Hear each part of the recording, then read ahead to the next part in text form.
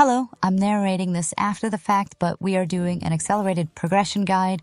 I am switching to Chaos difficulty, Ancient Chaos Shrine, Light of Possibility, and while this is loading, we are going to try to go through Chaos difficulty and Bahamut difficulty and an accelerated rate, but not speedrunner fast, just accelerated. So this first fight, you cannot game over. You also cannot use extra mode. And even though my item levels are 85 below what they could be, that's fine. Because, again, we really can't game over. And the fight wants you to be somewhere between level 30 on an expert job or 55 on a basic or an advanced job with item level 191 or higher. But again, I'm not doing any of that. I am just abusing Berserker, and because that's the job I used when I beat the game on this save, and the fight is over.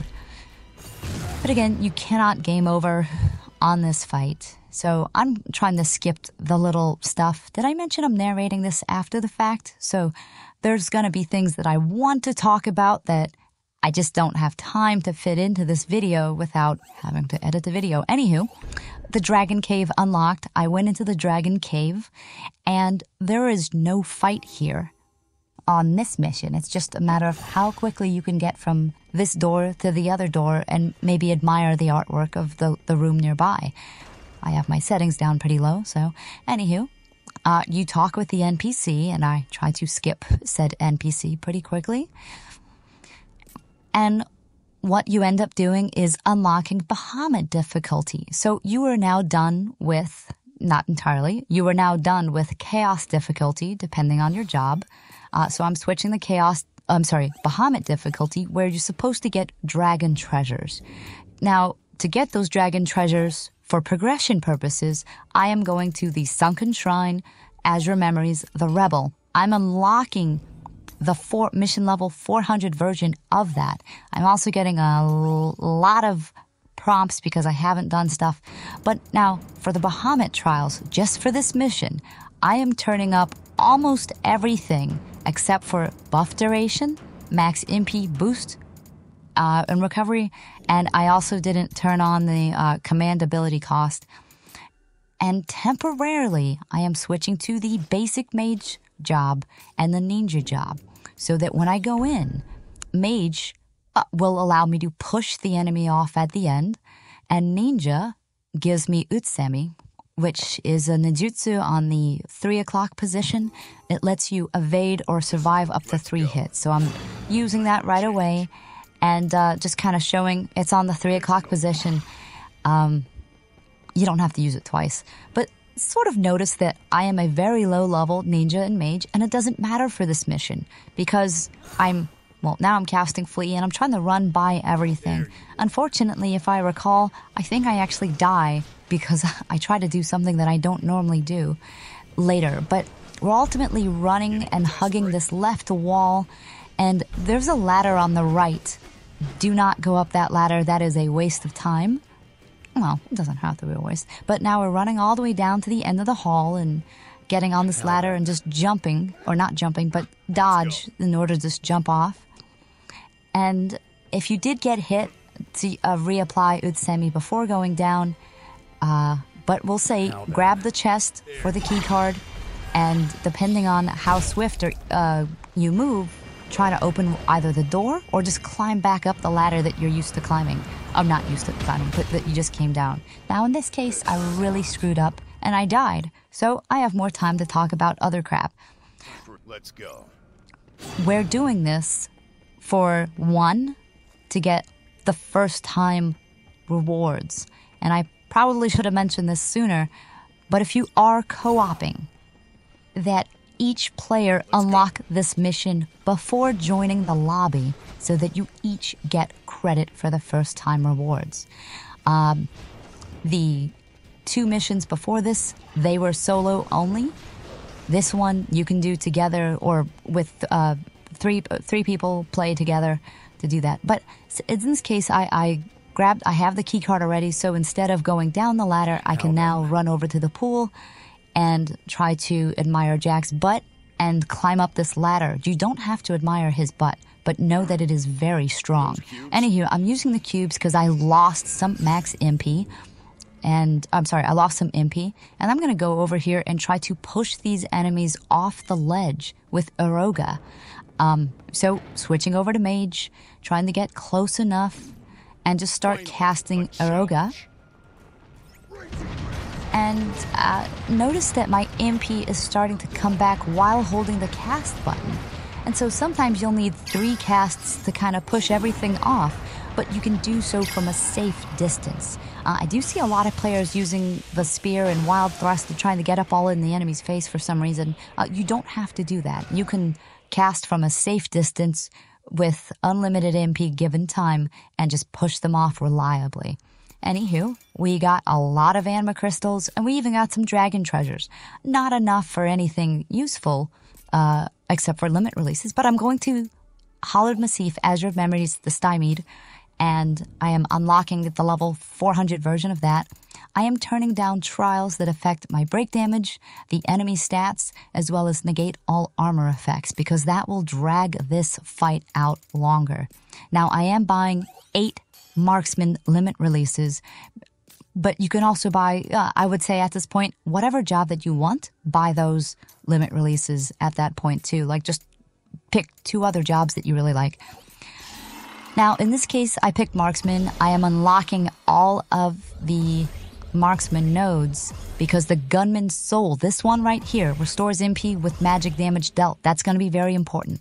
I also got my Marksman up to level 47 at least, so that the Marksman job affinity, that 330%, that is super important because now, when I switch to Marksman, I now have access to, no matter what gun I have access to Gunmaster, and that gives me access to Starlight.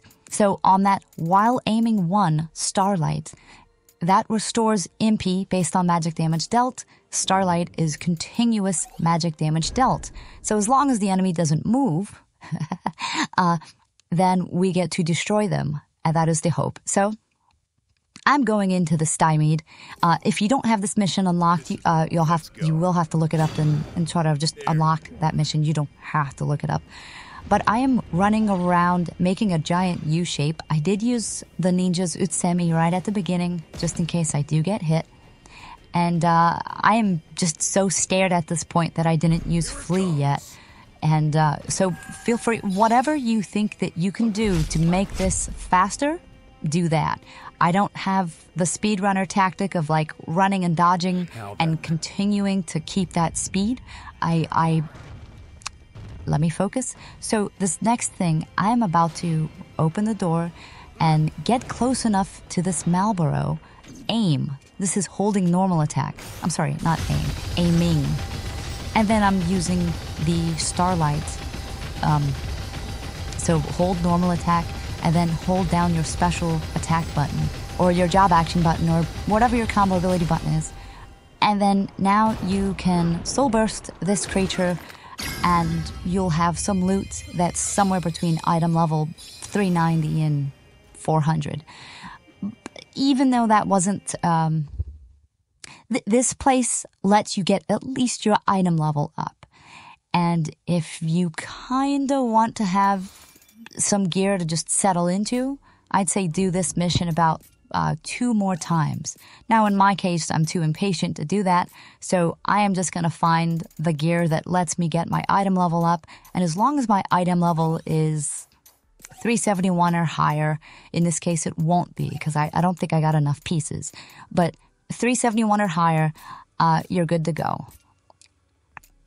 But if you just want to do story, and I am mass dismantling everything because on this playthrough I rushed through everything, so I don't have crap to actually to really smith. But specific to what I'm showing in the video, I am just impatiently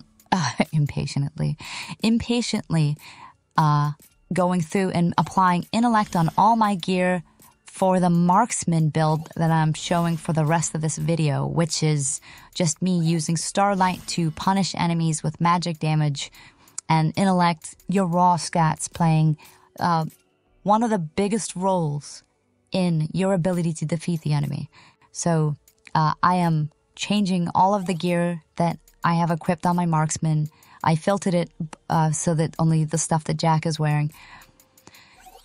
And applying intellect on every piece, and I'm going to try to upgrade each piece. And again, this will your build, depending on what you're going for, this step will change. And that's where the Google document comes into play of just reading a less rushed version of this, because I am rushing because I'm trying to narrate within 20 minutes or however long this video is, because I'm not going to be pausing it. But I am upgrading all the intellect on all my pieces so that my Starlight does even more damage.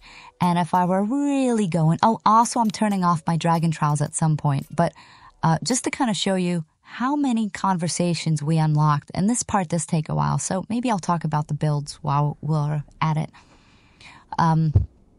There is a Google Doc that just has a bit of this video in text formats. And then there is a video with about 8 different builds that were minimal to no RNG, and how they performed, how much they can get hit. The other big thing is I'm using Marksman here, but let's say that you're not using Marksman after that Stymied run, and you want to focus now on the jobs that you really want to play. Now you can, and you would go back to Chaos difficulty to get your limit releases so that you can increase and invest in more raw stats, increase your level cap. Pardon me. And then any item level, any gear you have that's average item level 371 or higher, you go and use the smithy on that. And if you can't change stuff on the smithy, you'll have to complete the Refren Wetlands side mission and the Mount Gulg side mission that have the 3 Master Tonberries. But just as an example, we did 2 missions and we got almost all the conversations with Bahamut. So there's that one reviewer that mentioned that this took too long, and this is just an example of if you kind of know what you're doing, this doesn't need to take anywhere as long as they had mentioned. So all the conversations are done, and this was just fast. Anywho, what I am doing is, in general, I am unlocking at least one mission first with my anima crystals before spending my anima crystals. So always unlock the next mission first so that you can get the first time rewards for that mission. Now in this case, I am just dumping and trying to finish my Marksman out. You don't have to do this unless you were literally going to specialize in Marksman using Starlight. This is me trying to prioritize the main stat first, and now I'm going for my different break damage related stats. And I'm trying to figure out which one of these stats might help me the most, but I'm I'm not really sure. So I'm just I know I have unspent points, and I decided to just say, forget it. Now, I'm also thinking, because I'm Marksman or using the gun, that I absolutely want to get access to the teleport ability or command ability from Sage. So this is me trying to get that Sage unlocked. And I'm just kind of trying to speed through and get at least that command ability. But yeah, so when I tell someone or advise, don't grind on the first playthrough for a job that you don't plan on playing for a while, it's because you get so many anima crystals that you can catch it up to level 30 here to get all your unlocks. I just got teleport, so that's going to help me out on this next mission. Also, when you're going to do the remaining Bahamut missions, just whatever, to turn off your Dragon Trials, just briefly. Now, specific to this video, I am using Marksman Ninja, I'm using Utsemi, and this first round I'm just going to Starlight the crap out of him and hope that he dies before there's a chance for him to actually think about what's going on. So it might not be maybe the most efficient, and it could have been a lot faster, but it's fine. I am now shooting to get my buffs up and just sort of getting ready for this next round. Reapplying Utsemi. And also notice that I chose the mission level 250 version because all I want is the completion. I don't actually want to... I don't have a fully realized or even half of a build to challenge Bahamut. But at this point, I'm just starlighting him right in the groin and making him regret for just trying to even do what he did to me, and I just kick him in the corner and all this other good stuff. Grab some loot. Nom nom nom nom. Very good. And wondering what these flags here are doing. What these flags are doing here from Wulong. Wolong? But yeah, anywho, I got a rat tail and I just unlocked. Notice how the camera panned down to Ancient Chaos Shrine. This is the second Chaos Shrine, Ancient Chaos Shrine mission. So whenever you unlock a new story mission, the camera will pan over to it and it'll highlight it with like this gold rectangle. Unfortunately, a lot of us tend to be doing something else or ready to do something else. And so we miss that highlight and it seems like the game's not telling us where to go. And then we go and do that internet search and can't find anything. And really it was just the reason it's not documented is because the game assumes that the player noticed that transition and that unlock message. But now I have a chance to choose a job, a class I just unlocked with the rat tail.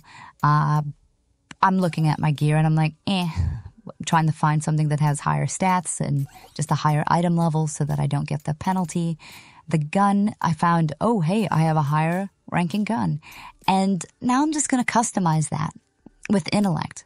Am I talking too much? I'm annoyed at myself, but it's okay. We're just going to keep going. And so I'm applying intellect on all the pieces because it is the good and it feels good. But what I really should do is make sure that everything has like intellect and for my specific build, break damage dealt. But if you do want to survive taking a hit traditionally, you want to have stamina and spirit across your gear and or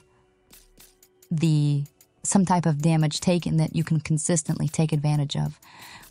But just also make sure that you have your main attack stat, whatever that might be. For me, it happens to be intellect because I'm using magic damage. For physical, that could have been strength. For physical damage, yeah, that's what I said, I guess. If you're critical hitting, agility. Otherwise, you can use combo abilities and job actions that have your stat bonus. Now, in this case, I'm going to just try to go into this fight and hopefully not get completely clobbered, because I did die earlier in the video, but trying to absorb those, what's that thing called? Radiant Slash, because that allows you to dispel buffs that he has. But I wanted to get the teleport up first with this particular build. I'm still aiming with Starlight, using Utsemi to kind of avoid stuff. And we're going to be treated with a little cutscene that I'm going to try to skip ASAP and hope that I don't completely die. I do have teleport up. And I am using that Radiant Slash because I thought maybe that would stall him just a bit. And I'm sort of panicking here because I don't think he's going to stay put. But I'm kind of forgetting how to play with the gun. And I'm hoping that he goes more vertical, like straight towards me. I'm trying to just keep my distance from him, and he's keeping his distance from me. And at this point, he is down, and I pull his hair, and he doesn't like it. He goes, "Go away, get away from me." And I'm like, "No, I want to pet you." And then I just stab him in the stomach, and then he goes and turns into rupees. And then I go and hide them in different pots so that Link can find them and go do-do-do-do later. But it's okay. Anywho, the battle's over and we have finished the first DLC. So, Chaos difficulty, Bahamut difficulty, it's done. Now, I'm not doing this for the all 3 DLCs, but just sort of the idea to get you started. By the end of this, you should hopefully have been job level 200, item level 371 plus, fully smithed, and ready to take on the second DLC. Maybe, maybe not. But I hope that helps. Voice version of this. Take care.